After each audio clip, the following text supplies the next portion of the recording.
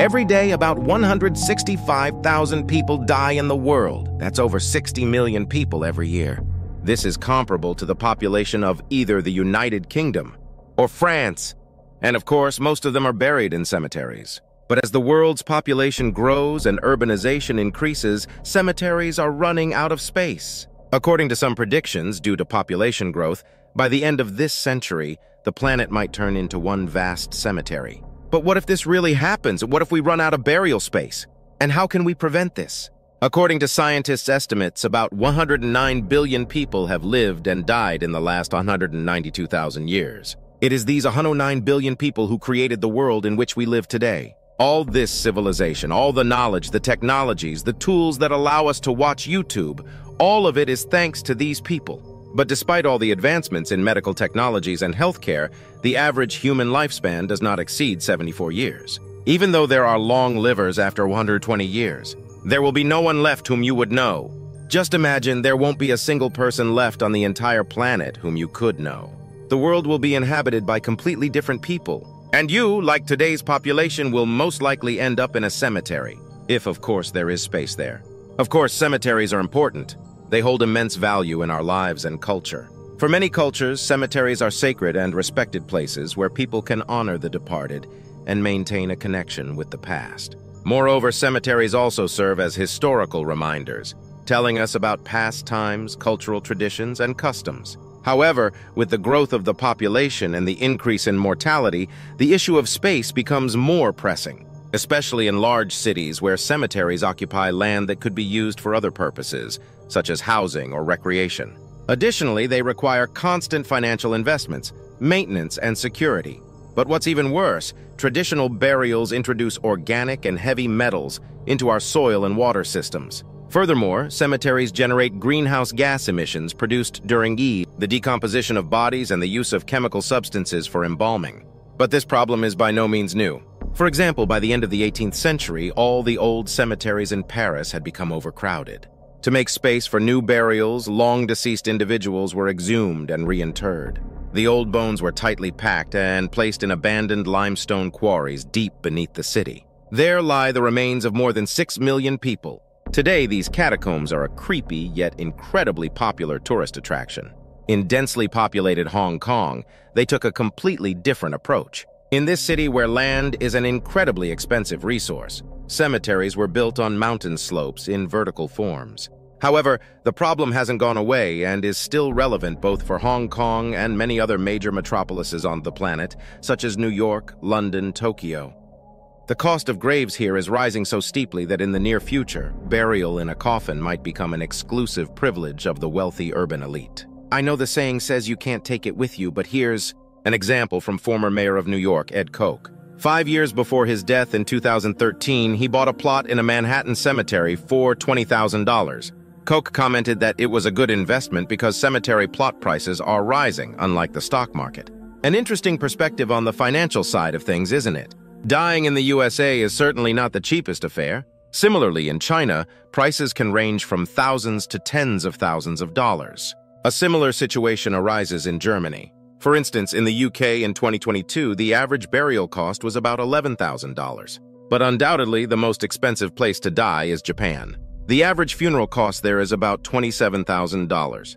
But what if you don't have that kind of money? After all, people need to be buried regardless of their wealth. And many countries have their own ways of solving this problem. For example, second-hand graves are offered where old bodies are buried deeper and new bodies are buried on top of them. It's like using the top bunk of a bunk bed when no one is sleeping on it, says Julie Rugg from the Cemetery Research Group at the University of York. This method, known as reclamation, accounts for about 30% of burials in England and Wales today. Without it, cemeteries would already be overcrowded. A similar approach is practiced in Australia, where due to a lack of burial space, old cemeteries are reused, or older remains are reburied deeper and a new body is buried on top. In Brazil and Israel, as in some other countries, they experiment with a new type of grave, skyscrapers specially built to accommodate the deceased. Memorial Necropole Ecumenica in Santos, Brazil, is the tallest vertical cemetery in the world. The necropolis rises almost 350 feet and contains 25,000 graves. In addition, the complex features memorial and restrooms, a 24-hour restaurant, parking, a chapel, a garden, and even a car museum. Furthermore, burial spaces are increasingly being rented out in different countries. After the soft tissues decompose, bones are moved to a communal grave or mausoleum, freeing up burial space for reuse. The complete mineralization process of a body takes between 10 to 30 years and depends on various factors, including soil and climatic conditions, cause of death, embalming presence, and more. However, the skeletonization of a body in the ground occurs much faster, usually within 2 or 4 years.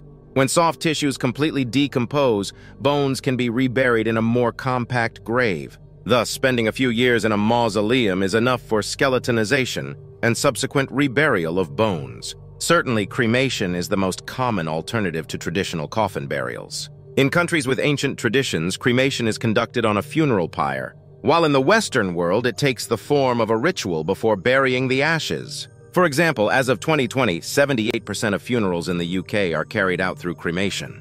In the United States, cremation has also become the most popular burial choice in recent years. This method allows relatives to place ashes in a small urn or bury them in a small plot of land. Furthermore, it's becoming an increasingly popular option in countries with limited land space. In Hong Kong, cremation is used in over 90% of cases. This method is considered more environmentally friendly and affordable compared to traditional burials. And of course, there's a demand for those giant columbariums I mentioned earlier. At the same time, some companies advertise more creative ways to use ashes, such as pressing them into a vinyl record, using them to create a coral reef, or compressing them into diamonds. Who knows, maybe this truly offers loved ones a pleasant memory of the deceased. By the way, there's a belief that crematories heavily pollute the environment, leading to emissions including carbon dioxide and possibly mercury. Most filtration systems are aimed at reducing metal content and solid particles, as well as nitrogen oxides, says Paul Seiler, head of marketing at Matthews Environmental Solutions, a company that manufactures cremation equipment. The filters used in cremation systems do not neutralize CO2 formed during the body burning process, including the gas, produced as a byproduct of heating the body to 1200 degrees Fahrenheit or more. And one cremation, according to estimates, produces about 500 pounds of carbon dioxide. This means approximately 360,000 tons of CO2 emissions are generated annually from cremation in the US alone. However, considering there are around 3,500 crematories in the US, is this a significant amount? Write your thoughts in the comments, and I'll leave you with this comparison.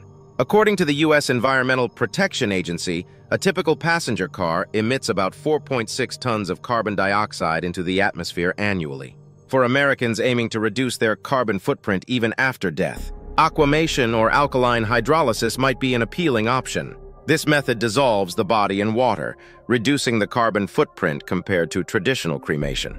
It also produces an organic liquid that can be used in agriculture as fertilizer. In some U.S. states, other alternative burial methods are permitted, such as body composting.